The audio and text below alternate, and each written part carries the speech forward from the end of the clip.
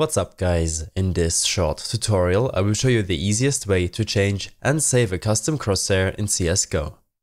This should be quite an easy tutorial, but if you still have any questions then leave a comment and let me know.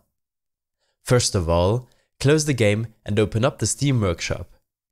Make sure to select CSGO from the game's list and then search for Crash's Crosshair Generator.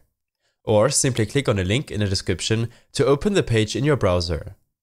Here, make sure to subscribe to this workshop map, as it will be needed to change your crosshair. When this is done, open up the game and select Play. From here, select Workshop Maps from this drop-down menu and select to play on the newly subscribed map.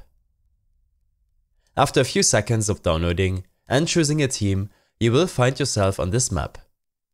Here, you can first of all completely customize your crosshair style, size, thickness, gap, outline, shape, toggle the dot, and opacity.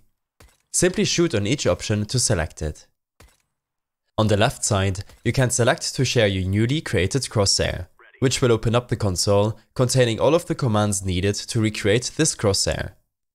To save the crosshair style, you can also use a save slot and re-equip the crosshair for later use. If you're wondering how a professional player's crosshair looks like, then simply choose a few from this list and save them if you want to. As far as testing goes, make sure to explore around the map to play a minigame or test your crosshair against bots or real players. I hope this helped you out. Leave a comment if you have any questions and see you in the next one.